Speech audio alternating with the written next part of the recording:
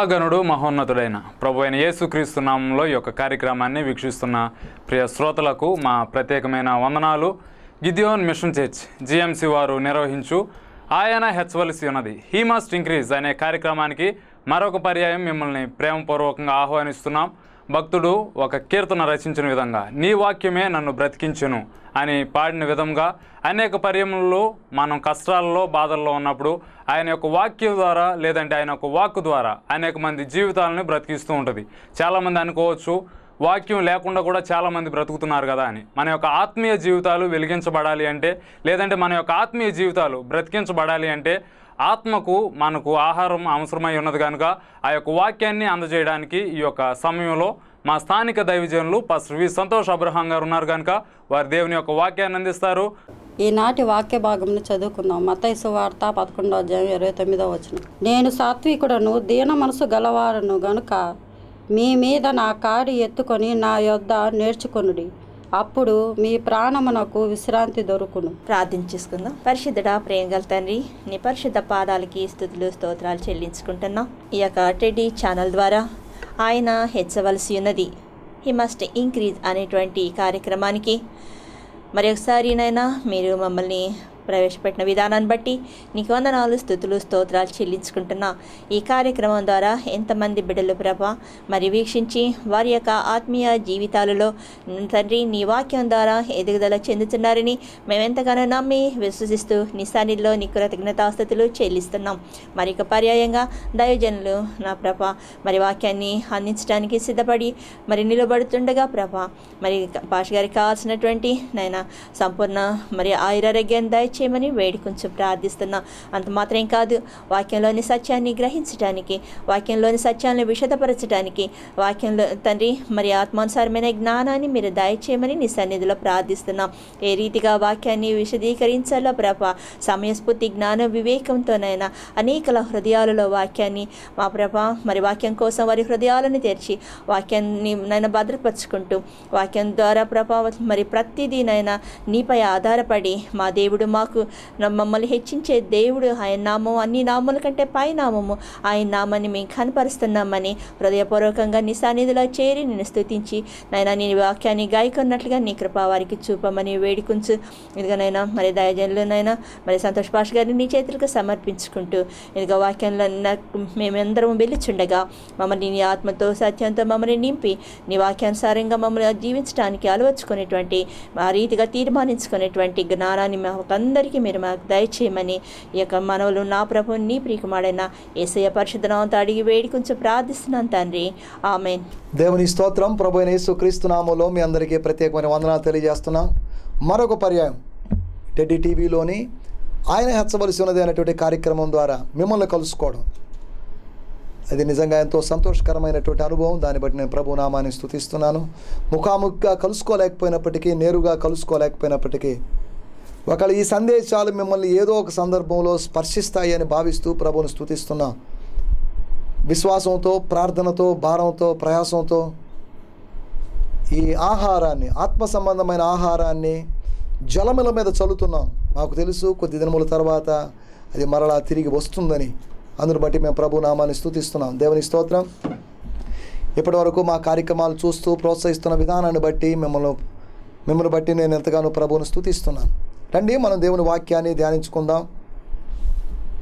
మన ధ్యానం నిమిత్తమై మత్తయి సువార్త 11:29. సాత్వికుడను దీన మనసు గలవాడను గనుక మీ మీద నా కాడి ఎత్తుకుని నా యొద్ద నేర్చుకునడి, అప్పుడు మీ ప్రాణములకు విశ్రాంతి దొరుకును. నేను సాధు స్వభావము దీన మనస్సు ఉన్నవాడిని కనుక మీ మీద నా కాడి ఎత్తుకొని నా దగ్గర నేర్చుకోండి, అప్పుడు మీ ప్రాణాలకు విశ్రాంతి దొరుకుతుంది.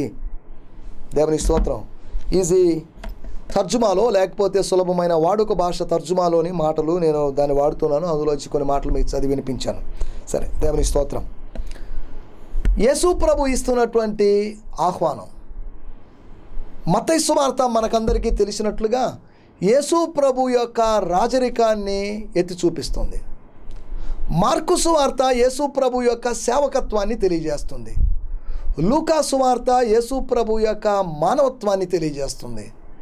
యోహాను సువార్త యేసు ప్రభు యొక్క దేవత్వాన్ని గురించి తెలియజేస్తుంది.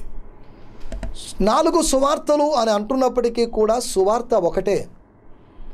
సువార్త ఒకటే, కానీ సువార్త వేరువేరు కోణాల్లో, ఒక వజ్రాన్ని వేరువేరు కోణాల్లో చూసినప్పుడు వేరువేరు విధంగా కనిపించినట్లు సువార్త 4 విధాలుగా ఉన్నంతవరకు కానీ సువార్త అంతా ఒకటే. కానీ అదే సమయంలో సంఘ చరిత్ర మనం గమనిస్తే ఈ 4 సువార్తలు కాకుండా సువార్తలు అనబడినవి సుమారు 300 వరకు ఉన్నాయి. వాటిని అప్రమాణిక సువార్తలు అన్నారు. కానీ మత్తయి, మార్కు, లూకా, యోహాను అనే వాటిని మనం ప్రామాణిక సువార్తలు అంటున్నాం. వాటిలో మత్తయి, మార్కు, లూకా అనేటువంటి వాటిని సమదృక్పథ సువార్తలు అంటున్నాం. యోహాను సువార్తను ఆత్మీయ సువార్త అంటున్నాం. సరే, వీటి వివరణలోకి మనం వెళ్ళలేదు, కానీ ఎక్కువైనట్టు వివరణ ఇవ్వడం వల్ల మన సమయము మనం నష్టపోయేటువంటి అవకాశం ఉంది. యేసు ప్రభు చెప్తున్నట్టు విషయం మత్తయి సువార్తలో 4 గొప్ప సంగతులను మనం చూస్తాం.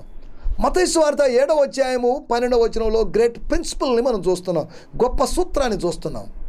మత్తయి సువార్త 11వ అధ్యాయంలో మనం చదువుకున్న చోట గొప్ప ఆహ్వానాన్ని చూస్తున్నాం, గ్రేట్ కాలింగ్ని మనం చూస్తున్నాం. మత్తయి సువార్త 22వ అధ్యాయంలో మనం గమనిస్తే అక్కడ గ్రేట్ కమాండ్మెంట్ని మనం చూస్తున్నాం. మత్తయి సువార్త 28వ అధ్యాయంలో మనం గమనించినట్టయితే గ్రేట్ కమిషన్ని మనం చూస్తున్నాం. ఇలాగా గ్రేట్ ప్రిన్సిపల్ మనకు కనిపిస్తుంది, గ్రేట్ ఇన్విటేషన్ కనిపిస్తుంది, గ్రేట్ కమాండ్మెంట్ కనిపిస్తుంది, గ్రేట్ కమిషన్ కనిపిస్తుంది. అనగా రాజరికపు సువార్తలో యేసు ప్రభు యొక్క రాజరికాన్ని హైలైట్ చేస్తున్న చోట ఇలా 4 గొప్ప సంగతులు కనిపిస్తుంది. 4 కాదు, చాలా ఉన్నాయి, వాటన్నింటిలోకి మనం వెళ్ళలేదు. కానీ మనం ఇక్కడ ఆలోచిస్తున్న విషయం మనకందరికీ తెలిసిన మాటే. 11వ అధ్యాయము 28వ వచనం మనకందరికీ తెలిసిందే.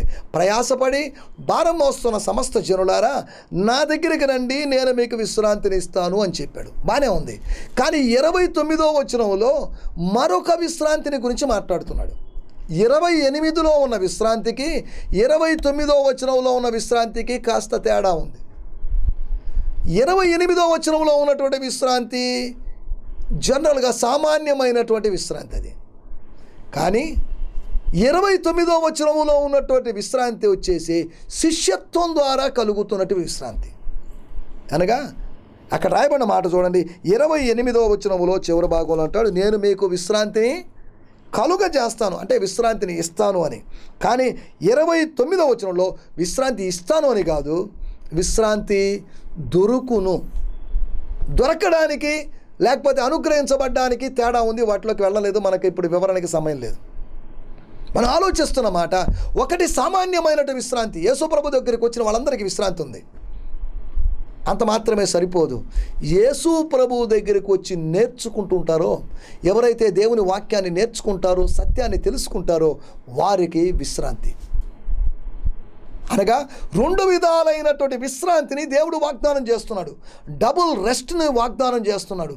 2 అంతల విశ్రాంతిని దేవుడు వాగ్దానం చేస్తున్నాడు అనే సంగతిని మనం జ్ఞాపకం చేసుకోవాలి. 28వ వచనంలో ఉన్న విశ్రాంతిని గురించి మనం ఇప్పుడు మాట్లాడుకోదలుచుకోలేదు. కానీ 29వ వచనంలో ఉన్నటువంటి విశ్రాంతిని గురించి కొన్ని విషయాలు మీకు జ్ఞాపకం చేస్తాను. లేకపోతే ఒక విషయం చెప్పి ముందున్న లేకపోతే వివరంలోకి వెళ్దాం. మీ ప్రాణాలకు విశ్రాంతి దొరుకుతుంది. ఎప్పుడు అంటే మనం ఆలోచిస్తే నా కాడి ఎత్తుకొని నా యొద్ద నేర్చుకున్నప్పుడు. నా కాడి ఎత్తుకొని నా యొద్ద నేర్చుకున్నది, అప్పుడు మీకు విశ్రాంతి. ఈ కాడి అంటే ఏంటో వాటి వివరణలో కూడా వెళ్ళలేదు. యేసు ప్రభు ఈ మాటలు చెప్తున్నప్పుడు 11వ అధ్యాయము చివరి భాగంలో కనిపిస్తున్న మాటలు 10వ అధ్యాయము 11వ అధ్యాయంలో కంటిన్యూస్గా ఉన్నాయనుకుంటే 10వ అధ్యాయంలో శిష్యత్వాన్ని గురించి మాట్లాడి 11వ అధ్యాయంలో శిష్యత్వాన్ని కొరకు ఆహ్వానం ఇచ్చాడు. మీకు అర్థం కావాలంటే ఇంకా చెప్తాను.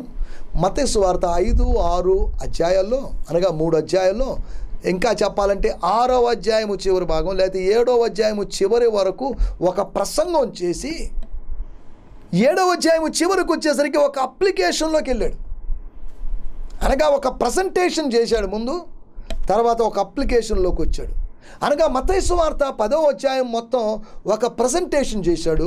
మత్తయి సువార్త 11వ అధ్యాయం చివరికి వచ్చేసరికి ఒక అప్లికేషన్ జరుగుతుంది అని మనం గమనించాలి. అప్లికేషన్ అంటే దరఖాస్తు అనేటువంటి ఉద్దేశంతో నేను మాట్లాడడం అనేది, ఒక అన్వయింపు అనే దాని దృష్ట్యా నేను మాట్లాడుతున్నాను. అనగా దీని బ్యాక్గ్రౌండ్ కొద్దిగా ఆలోచించి యేసు ప్రభు ఎందుకు పిలుస్తున్నాడు, విశ్రాంతిని ఇవ్వడానికే, లేకపోతే అది ఇంకా చెప్పాలంటే శిష్యత్వపు పిలుపు అని చెప్పుకున్నాం. గత 2 ఎపిసోడ్లో మనం శిష్యత్వాన్ని గురించి మనం కొద్దిగా మాట్లాడుకున్నాం. దీంట్లో కూడా శిష్యుల యొక్క యేసు ప్రభువుల వారు మత్తయి సువార్త 10వ అధ్యాయంలో శిష్యత్వాన్ని గురించి వివరణ ఇచ్చాడు. 11వ అధ్యాయం చివరి భాగానికి వచ్చేసరికి శిష్యత్వపు అన్వయింపులోకి వచ్చాడు. ఈ అన్వయింపులో భాగంగా మనం కొన్ని మాటలు మనం తీసుకొని ఆలోచించాం. శిష్యుల యొక్క అనుభవాలు ఏంటి, శిష్యులకు ఉండాల్సినటువంటి అనుభవాలు ఏంటి. ఇది కూడా శిష్యత్వాన్ని గురించి మరొక సందేశం లేదా 3వ సందేశం అన్నట్టుగా అనుకోవచ్చు. అని కాకపోతే మనం 11వ అధ్యాయంలో కాకుండా 10వ అధ్యాయంలోకి వెళ్ళిపోయి కొన్ని విషయాలు మనం ఆలోచిస్తాం. 11వ అధ్యాయంలో కొంతమంది శిష్యులను ఆయన ఏర్పాటు చేసుకున్నట్లుగా మనం చూస్తున్నాం. 10వ అధ్యాయంలో మొదటి 4-5 వచనాల్లో 12 మంది శిష్యులను ఆయన ఏర్పాటు చేసుకున్నట్టుగా ఈ 10వ అధ్యాయంలో 42 వచనాలు ఉన్నాయి. ఈ 42 వచనాల్లో 37 వచనాల్లో యేసు ప్రభువు మాటలు కనిపిస్తున్నాయి. 5 మాటలు జనరల్ మాటలు ఉన్నాయి, అనగా సువార్తికుడు రాసిన మాటలు ఉన్నాయి. కానీ 5వ వచనం నుంచి మిగతా భాగాలు మొత్తం యేసు ప్రభు పలికిన మాటలే. నా బైబిల్లో ఇవన్నీ రెడ్ లెటర్స్తో ఉన్నాయి. పాత రోజుల్లో లేకపోతే ఇంతకుముందు వచ్చేటువంటి ఇంగ్లీష్ బైబిల్స్లో యేసు ప్రభు మాట్లాడినటువంటి మాటలు మొత్తం రెడ్ లెటర్స్లో ఉండేవి. ఆ రెడ్ లెటర్స్లో ఉన్నప్పుడు యేసు ప్రభు మాటలని సులభంగా అర్థం చేసుకోవడానికి అవకాశం ఉంది. అదే ఆయన మాటలకి కాస్త గౌరవాన్ని, ఘనతను, ప్రత్యేకతను ఇచ్చినట్టుగా కూడా అర్థం చేసుకోగలం. ఇందులోంచి నేను 3 విషయాలు మీకు జ్ఞాపకం చేస్తాను. శిష్యుల యొక్క అనుభవం. మొట్టమొదటి విషయం 10వ అధ్యాయము 5-6 వచనాలు. యేసు ఆ 12 మందిని పంపుచు వారిని చూచి వారికి ఆజ్ఞాపించినదేమనగా, మీరు అన్యజనుల దారిలోనికి వెళ్ళకుడి, సమరయుల ఏ పట్టణంలోనైనను ప్రవేశింపకుడు గాని ఇశ్రాయేలు వంశంలో నశించిన గొర్రెల యొద్దకే వెళ్ళుడి. చాలండి, నశించిపోయినటువంటి గొర్రెల దగ్గరికి వెళ్ళండి అనగా నా బైబిల్లో ఇక్కడ రాయబడింది తప్పిపోయినటువంటి గొర్రెల దగ్గరికే వెళ్ళండి అన్నాడు. 10వ అధ్యాయము 5వ వచనంలో ఎక్కడికి వెళ్ళవద్దని చెప్పాడు. 6వ వచనానికి వచ్చేసరికి ఎక్కడికి వెళ్ళాలో అని చెప్పాడు. అనగా ఎక్కడికి వెళ్ళాలో వెళ్ళకూడదో అని తీర్మానించుకోవాల్సింది మనం కాదు. నిన్ను పిలిచిన వాడు, నీ యజమానుడు, నీ ప్రభువు, నీ బోధకుడు నీ విషయంలో తీర్మానించాలి. కానీ నీ ఇష్టాలు అనుకో, నాకు పలాని ఊరికి వెళ్ళాలని ఉంది, నెల్లూరుకి వెళ్ళాలని ఉంది, లేకపోతే పలాని కావలికి వెళ్ళాలని ఉంది, నువ్వు అనుకొని నీ అంతటి నువ్వు వెళ్ళిపోవడం కాదు సేవ. ఆయన డిసైడ్ చేశాడు. పిలిచినవాడు, ఇదిగో నీకు ఒక పనిని అప్పగించాలని అనుకున్నవాడు పిలిచాడు కనుక ఆ పిలిచిన వాని ఇష్ట ప్రకారం, ఆ పిలిచిన వాని మనసులో ఏముందో దాని ప్రకారం నువ్వు వెళ్ళు.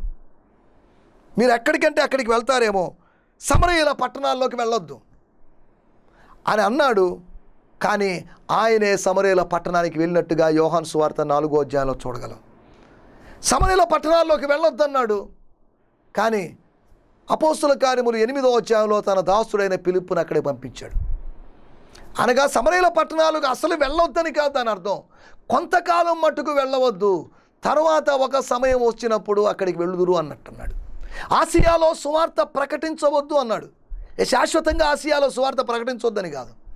తర్వాత అపోస్తల కార్యములు 19వ అధ్యాయంలో ఆసియాలో ఆసియా అంతటా సువార్తను ప్రకటించినట్లుగా మనం అర్థం చేసుకోవాలి. యూట్యూబ్లో కొంతకాలం క్రితం ఒక హేతువాది అసలు ఇండియాలో సువార్త ప్రకటించడం ఏంటండి, ఆసియాలో సువార్త ప్రకటించవద్దని బైబిల్లో ఉంది కదా స్పష్టంగా అని వాదిస్తున్నాడు. దీనికి కొంతమంది వివరణ ఇవ్వలేకుండా ఏవో పిచ్చి సమాధానాలు చెప్పి ఆ కింద కామెంట్లు కనిపించాయి నాకు. అపోస్తల కార్యములు 16వ అధ్యాయంలో ఆ మాట కనిపిస్తుంది. కానీ 19వ అధ్యాయం ఇంచుమించు 2 అధ్యాయాల తర్వాత ఆసియా అంతటా సువార్త ప్రకటించబడింది అని రాయబడింది. మనం అర్థం చేసుకోవాల్సిన విషయం, ప్రకటించకుండా ప్రకటించబడింది అని ఎలా రాయబడుతుంది? అనగా తాత్కాలికంగా వాళ్ళకి అనుమతినివ్వలేదు దేవుడు. దాని వెనకాల ఉన్న పరిస్థితులు ఏంటో మనకు తెలియదు. కానీ తరువాత అనుమతించినప్పుడు ఈ అనుమతి ఇవ్వడానికి ముందు కన్నా లేకపోతే అనుమతి పొందుకున్న తర్వాత అధికంగా వాళ్ళు కవర్ చేశారు, లేకపోతే రీచ్ అయిపోయారు, అనేక మంది ప్రజలకు సువార్తను అందించారు. నీ సొంత జ్ఞానముతో నువ్వు వెళితే కొంతమందిని సంపాదించుకుంటావేమో, కానీ స్వర్గీయ జ్ఞానముతో నువ్వు వెళ్ళినట్లయితే అనేక మందిని సంపాదించుకోగలవు అనే విషయాన్ని మనం జ్ఞాపకం చేసుకోవాలి. మనకి ఆలోచిస్తున్న మొట్టమొదటి విషయం శిష్యుల యొక్క అనుభవాలు. శిష్యుడు ఒకటి పంపబడాలి. ఈ మాట అన్నప్పుడు మీరు అనుకోవచ్చు, ఏంటంటే అపోస్తులుడు అంటే కదా పంపబడ్డం, శిష్యుడు పంపబడ్డం అంటే ఏంటి? శిష్యుడు పంపబడాలి, అపోస్తులు పంపబడాలి. అపోస్తులు పంపబడ్డం అది వేరు, కానీ శిష్యులు పంపబడుతున్నారు. యోహాను సువార్త క్షమించండి మత్తయి సువార్తలో 10వ అధ్యాయంలో అంటాడు, నేను మిమ్మల్ని పంపుతున్నాను, తోడేళ్ల మధ్యలోకి పంపిస్తున్నాను అన్నాడు. గొర్రె పిల్లల లాంటి మిమ్మల్ని, గొర్రెనైన నన్ను వెంబడిస్తున్న మిమ్మల్ని తోడేళ్ల మధ్యలోకి, క్రూరమైన తోడేళ్ల మధ్యలోకి పంపిస్తున్నానని చెప్పాడు. ఇలాగా ఏ కాపరి, ప్రపంచంలో ఏ కాపరి ఇంత బుద్ధిహీనమైన పని చేయడు. అంత శత్రువుల మధ్యలో ఉన్నప్పటికీ కూడా, శత్రువుల శిబిరములో ఉన్నప్పటికీ కూడా సురక్షితంగా ఉండడము దేవుని బిడ్డలకు మాత్రమే సాధ్యం. అందరికీ సాధ్యం కాదు ఇది. సామాన్యుల మధ్యలో, బంధువుల మధ్యలో, స్వకీయుల మధ్యలో ఉంటేనే నానా సమస్యలతో అల్లాడుతున్నాం. అటువంటిది నిన్ను దేవుడు శత్రువుల మధ్యలో పెట్టాడు. ఈ లోకము అనే శత్రు శిబిరంలో నిన్ను పెట్టాడు. అయినప్పటికీ కూడా శత్రు శిబిరంలో కూడా నువ్వు సాహసం చేసి శత్రు శిబిరంలో కూడా కొంతమందిని స్వాస్థ్యంగా సంపాదించుకోగలవు. నీకు సులభమైనటువంటి స్థలంలో కాదు దేవుడు పంపించింది, నిన్ను కష్టమైన స్థలంలోకి పంపించాడు. హార్డ్ ప్లేస్లోకి పంపించి కొంతమంది యొక్క హార్ట్స్ను గెలవడానికి దేవుడు సహాయం చేస్తున్నాడు అనే విషయాన్ని మనం అర్థం చేసుకోవాలి. శిష్యుల యొక్క అనుభవాలు, 3 అనుభవాలు మీకు జ్ఞాపకం చేస్తాను. ఎందుకంటే మత్తయి సువార్త 11వ అధ్యాయం 29వ వచనంలో మనం చదువుకున్న మాట శిష్యత్వానికి ఆహ్వానం, శిష్యత్వం ద్వారా విశ్రాంతి అనే విషయాన్ని మనం చూసుకున్నాం. కాబట్టి శిష్యుల యొక్క అనుభవాలు, the first experience of a disciple is sending, being cent. ఆయన పంపబడుతూ ఉన్నాడు. పంపబడాలి. ఎవరంటే వాళ్ళ చేత పంపబడ్డం కాదు, తనను పిలిచిన వాని చేత పంపబడ్డం. రెండో విషయాన్ని నేను మీకు జ్ఞాపకం చేస్తాను. చదవండి మత్తయి సువార్త 10వ అధ్యాయము 22వ వచనం. మీరు నా నామము నిమిత్తము అందరి చేత ద్వేషించబడుదురు, అంతము వరకును సహించిన వాడు రక్షింపబడును. నా నామము నిమిత్తము అందరూ మిమ్మను ద్వేషిస్తారు, అంతం వరకు సహించువాడు రక్షింపబడతాడు. నా నామం నిమిత్తం అనగా యేసు నామము నిమిత్తం. మత్తయి సువార్త 5వ అధ్యాయంలో కొండ మీద ప్రసంగంలో భాగంగా మనం చూసాం. నీతి నిమిత్తం, నా నిమిత్తం జనులు మిమ్మల్ని నిందించి హింసించి, నీతి నిమిత్తం, ఆయన నిమిత్తం. 3వ నిమిత్తం నా నామము నిమిత్తం. చూడండి, నీతి నిమిత్తం అనే మాట చూస్తున్నాం. అంతేకాకుండా ఆయన నిమిత్తం, 3వది వచ్చేసి ఆయన నామము నిమిత్తం. నా నామము నిమిత్తం ఏం జరుగుతుందట? కొందరు మిమ్మల్ని ద్వేషిస్తారని కాదు, అందరూ మిమ్మల్ని ద్వేషిస్తారు. మన శత్రువులు ఎవరంటే మన చుట్టూ ఉన్నవాళ్లే. మన చుట్టూ సహోదరులు అనబడిన వాళ్ళు ఉన్నారు అనుకుంటాం, కానీ కపట సహోదరులు మన చుట్టూ ఉన్నారు. సహోదరులు ఉన్నారు, కపట సహోదరులు ఉన్నారు. మన చుట్టూ ఉన్న వారి గురించి దేవుని వాక్యం రాయబడింది. వీరందరూ ఎవరంటే మన చుట్టూ ఉండి మనల్ని ద్వేషించేవాళ్ళు, మనల్ని పైకి ముఖస్థుతి చేసి పొగిడినట్టుగా ఉన్నప్పటికీ వాళ్ళందరూ లోలోన ద్వేషిస్తున్నారు. వాళ్ళ యొక్క అజెండా మన మీద ద్వేషాన్ని ప్రకటించడమే, ద్వేషాన్ని వెళ్ళగక్కడమే అనే విషయాన్ని అర్థం చేసుకోవాలి. అందరూ మిమ్మల్ని ద్వేషిస్తారు. అయితే మాత్రం ఏంటట, అయినా పర్లేదు అన్నట్టుగా ప్రభు మాట్లాడుతున్నాడు. నెక్స్ట్ మీరు చేయాల్సిన స్టెప్ ఏంటి అంటే అదే 22వ వచనంలో రాయబడింది, అంతం వరకు సహించడం. అంటే దాని అర్థం ఏంటంటే అనేకుల యొక్క ద్వేషాన్ని సహించండి. అనేకుల యొక్క ప్రేమను పొందండి కాదు, అనేకుల యొక్క ద్వేషాన్ని సహించండి. అలా సహించువాడు రక్షింపబడతాడు. ఇది విచిత్రంగా ఉందే, మీరు అడగొచ్చు కదా, మేము రక్షింపబడ్డాం కదా. మేము రక్షింపబడ్డం ఏంటి? రక్షింపబడ్డాన్ని గురించి మనం ఆలోచించినప్పుడు మనం రక్షింపబడ్డాం, రక్షింపబడుతూ ఉన్నాం, రక్షింపబడబోతాం. సాల్వేషన్ యొక్క 3 టెన్సెస్ ఉన్నాయి. సాల్వేషన్ యొక్క పాస్ట్ టెన్స్ అనగా రక్షణ యొక్క భూతకాలం. అది ఏంటంటే నేను ఎప్పుడో, ఉదాహరణకి నేను 93వ సంవత్సరం రక్షింపబడ్డాను, మంచిదే. రెండో విషయం మనం ఆలోచించినట్లయితే నేను రక్షింపబడుతూ ఉన్నాను. సిలువను గూర్చిన వార్త నశించుచున్న వారికి వెరితనము, కానీ రక్షింపబడినా అని కాదు, రక్షింపబడుతున్న మనకు దేవుని శక్తి. అంటే రక్షింపబడినా, రక్షింపబడుతున్నా.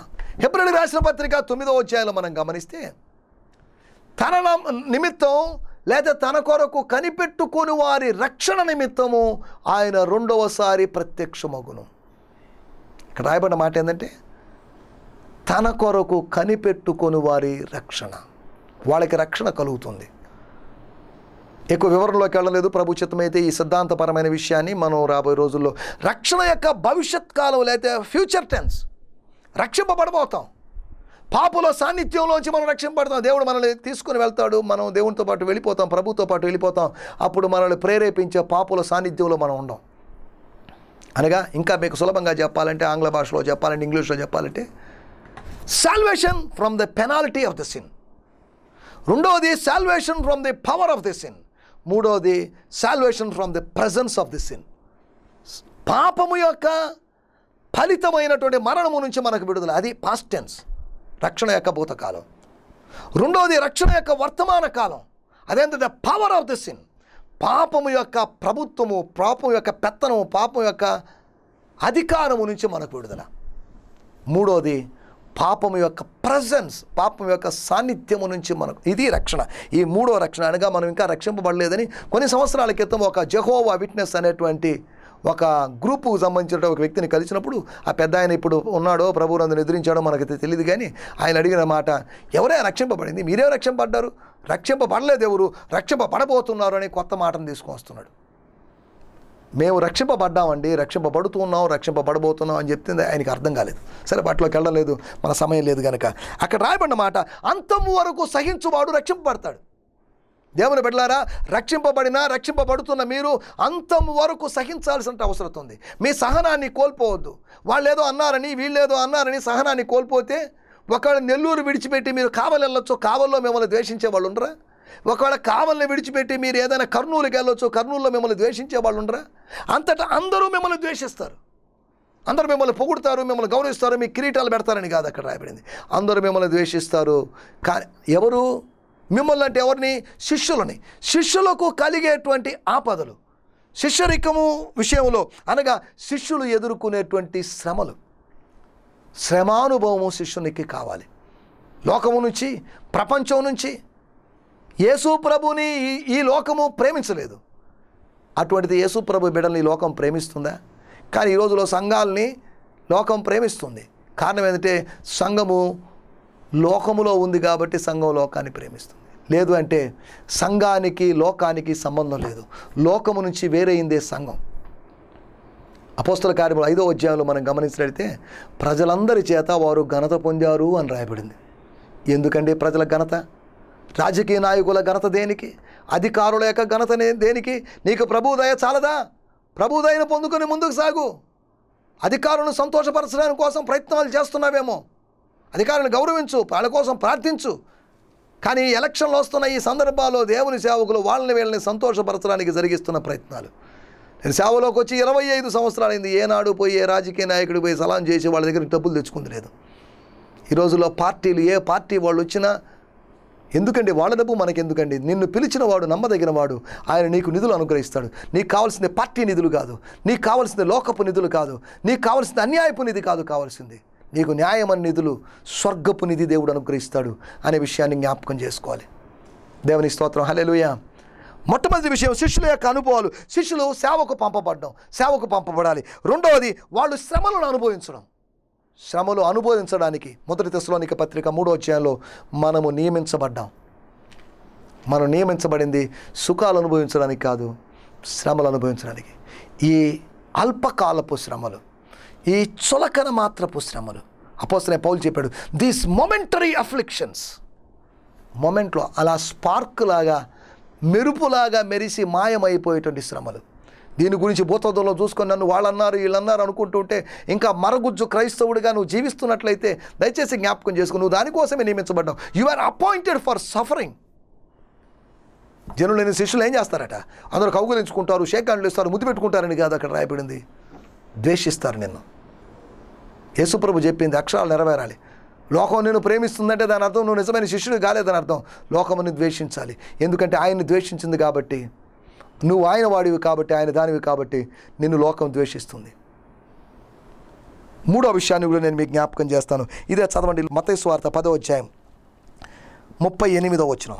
తన సిలువను ఎత్తుకొని నన్ను వెంబడింపని వాడు నా పాత్రుడు కాడు. తన సిలువను ఎత్తుకొని నన్ను వెంబడింపని వాడు నాకు తగ్గని వాడు. శిష్యుని యొక్క మరొక క్వాలిటీ లేకపోతే క్వాలిఫికేషన్ లేకపోతే శిష్యునికి ఉండాల్సినటువంటి అనుభవాన్ని గురించి మనం ఆలోచిస్తున్నాం. అతడు సేవకు పంపబడాలని చెప్పాను. రెండవది శిష్యుడు శ్రమానుభవాలు ఉండాలి, శ్రమను అనుభవించాలని చెప్పుకున్నాం. మూడవది శిష్యుని గురించి అతడు సిలువను ఎత్తుకోవాలి, తన సిలువను ఎత్తుకొని వెంబడించాలి. మన సొంత సిలువను, దేవుడు మనకు అప్పగించినటువంటి సిలువను మనం భరించాల్సినటువంటి అవసరం ఉంది. గమనించాల్సిన విషయం, ఇందాక శ్రమ అంటున్నప్పుడు జనరల్గా వచ్చింది, బయట నుంచి వచ్చింది. ఇప్పుడు ఈ శ్రమ అంటే బయట నుంచి కాదు, లోపల నుంచి వచ్చింది. వెలుపట యుద్ధాలు, లోపల కూడా యుద్ధాలు. మనకు కాశ్మీర్ సరిహద్దులో లేదా పాకిస్తాన్ సరిహద్దులో యుద్ధాలు జరుగుతున్నాయి. కానీ ఆంతర్య సరిహద్దుల్లో జరుగుతున్న యుద్ధాన్ని గురించి ఎవరు ఆలోచించారు? మానవ చరిత్ర మొత్తం, ప్రపంచ చరిత్ర చూస్తే యుద్ధాల చరిత్ర. చిన్న పెద్ద యుద్ధాలు కలిపి సుమారు 4-5 వేల యుద్ధాలు జరిగాయి. ఎంతో మారణ హోమం జరిగింది. చరిత్ర అంతా కన్నీళ్లతో, రక్తంతో రాయబడింది. సరే, వాటిలోకి వెళ్ళలేదు. మనం ఇక్కడ ఆలోచిస్తున్న విషయం, ఒక శిష్యుడిగా, దేవుని బిడ్డగా నువ్వు ఉండాల్సినటువంటి అనుభవాలు, నీకు ఉండాల్సినటువంటి అనుభవాలు నేను మీకు జ్ఞాపకం చేస్తున్నాను. సిలువను ఎత్తుకునేటువంటి అనుభవం. సిలువను ఎత్తుకునేటువంటి అనుభవం అనగానే అలనాడు కురేనీయుడైనటువంటి సీమోను కాసేపు ఫార్మాలిటీగా బలవంతంగా మోపితే యేసు ప్రభు యొక్క సిలువను మోసాడు. అలా మోయడం అనుకుంటారేమో. కాదు, నువ్వు వాలంటీర్గా చేయాల్సిన పని. అంటే దాని అర్థం ఏంటంటే, శిష్యత్వం అనేది ఎవరో ప్రేరేపణ ద్వారా, ఎవరో ఒత్తిడి ద్వారా జరగాల్సిన కార్యక్రమం కాదు. క్రిస్టియానిటీ ఎవరో బలవంతం చేస్తే, ఎవరో మారిస్తే మారేది కాదు. క్రైస్తవత్వం మార్చాల్సింది స్వర్గం మార్చాలి, పరలోకం మార్చాలి, ఆంతర్యములో మార్పు జరగాలి. మత మార్పిడి కాదు, కన్వర్షన్, ఇన్నర్ కన్వర్షన్ జరగాలి, లోపల రూపాంతరం జరగాలి. దాని ఫలితంగానే వీళ్ళందరూ ప్రభువులోకి వస్తున్న బిస్కెట్ల కోసం, దుప్పట్ల కోసం, రైస్ కోసం రావడం లేదు క్రైస్తవులు. అందరూ అదే అనుకుంటున్నారు, ఏవో ప్రలోభాలకి లొంగిపోయి ప్రభువుని వెంబడిస్తున్నారని. ప్రభువులోకి వచ్చి లక్షలు కోట్లు నష్టపోయిన వాళ్ళు ఉన్నారు. ఇంకా ఏంటి, వాళ్ళు డబ్బుల కోసం రాలేదు, వాళ్ళు ఉన్న ఈ సమస్తము పోగొట్టుకున్నారు. నాకు తెలిసిన అనేక మంది సమస్తాన్ని పోగొట్టుకున్నారు, ఆస్తిపాస్తుల్లో పోగొట్టుకున్నారు, పొలాలు పోగొట్టుకున్నారు. చాలామంది అనుకుంటున్నారు వీళ్ళందరికీ ఏవో ఇస్తున్నారు, విదేశీ నిధులతో ఏదో ఇస్తున్నారు కాబట్టి వీళ్ళు క్రైస్తవులు అయిపోతున్నారని. అలాగైతే నా ప్రశ్న, ఇంకా భారతదేశంలో 10% మంది క్రైస్తవులు ఉన్నారే? 2000 సంవత్సరాలుగా మేము లేదా క్రైస్తవులు, మిషనరీలు, సువార్థికులు అనుభవం ప్రలోభ పెడితే 10% కాదండి ఉండాల్సింది. అలా ప్రలోభానికి లొంగి ఉంటే కనీసం 90% మంది క్రైస్తవులు కావాలి. క్రైస్తవత్వంలో కొంతమంది అనుకుంటుంటే కన్వర్షన్స్, బలవంతపు మత మార్పిళ్ళు జరగడం లేదు. కానీ స్వయంగా వాళ్ళంతటా వాళ్ళు మారు మనసు పొందితే, లేకపోతే వాళ్ళు మారితే వాళ్ళని ఎవరు అడ్డుకునేటువంటి స్వేచ్ఛ, హక్కు మనకెవరికి లేదు. నాకెవరు చెప్పలేదండి, నేనే నమ్ముకుంటున్నాను అని అన్న వ్యక్తిని మనం ఎవరము కాదనలేము. అంతవరకే. కానీ నీకు డబ్బిస్తానంటే ఎంతకాలం మనం డబ్బులు ఇస్తూ ఉన్నాం? ఆరంభ దినాల్లో క్రైస్తవుల్ని రైస్ క్రిస్టియన్స్ అనేవాళ్ళట. బియ్యం ఇస్తే, లేకపోతే ఏదో భౌతికమైన వాటిని ఇస్తే నమ్ముకునేవాళ్ళు.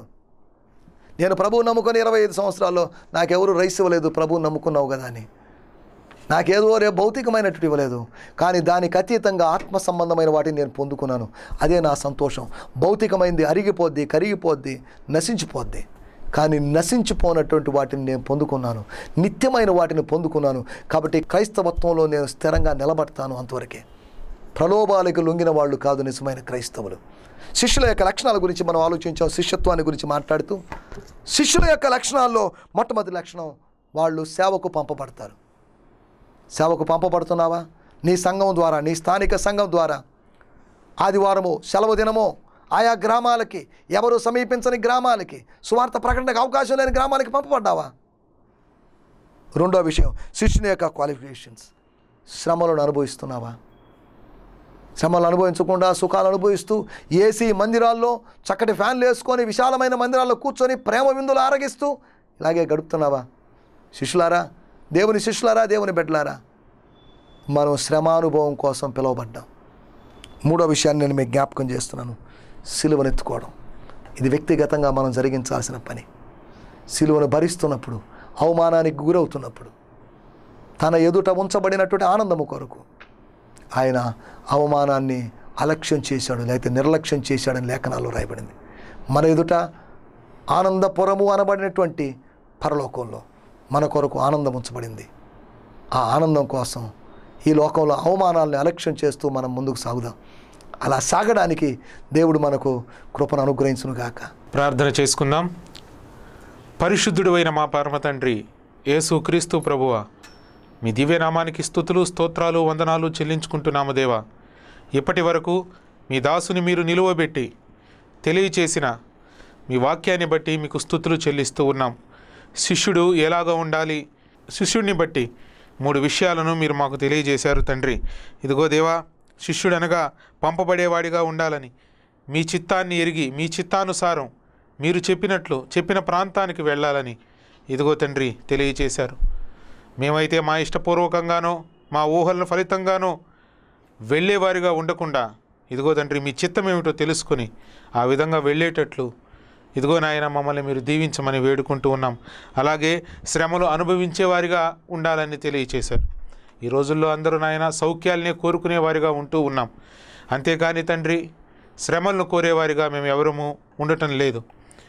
మరి మీ పక్షాన శ్రమలు కూడా మీరు మా పక్షాన శ్రమ పడ్డారు కాబట్టి మేము కూడా శ్రమలను స్వీకరించే మనస్సును మాకు అనుగ్రహించమని, ఆ శ్రమలు ఎన్ని అయినప్పటికీ నాయన నిలవబడి మీ వైపు చూస్తూ వాటిని జయించే కృపని మాకందరికీ దయచేయమని వేడుకుంటున్నాం. చివరిగా సిలువ ఎత్తుకునేవాడిగా ఉండాలని మీరు తెలియచేశారు తండ్రి. నిజమే తండ్రి నాయన, ఈ లోకంలో మేము ఏవేవో లోక సంబంధమైన వ్యాపారాలను పెట్టుకొని లోక సంబంధమైన ఆశల ద్వారా కొట్టుకొని పోతున్నాం. కానీ ఇదిగో నాయన మా సిలువ మేము ఎత్తుకుంటున్నామా, మా సిలువను మోసుకొని వెళ్తున్నామా అనేది గమనించలేని స్థితిలో ఉన్నాం.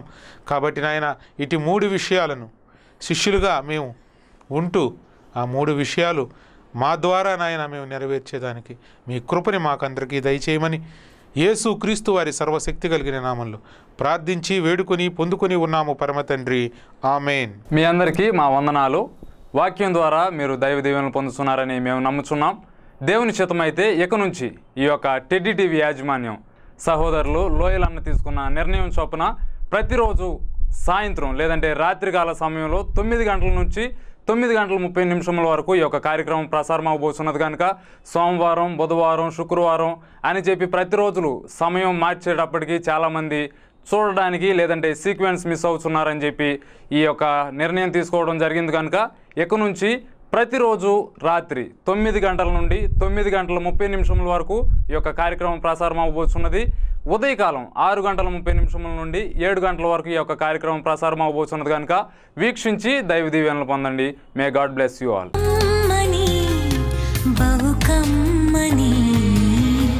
చల్లని అతి చల్లని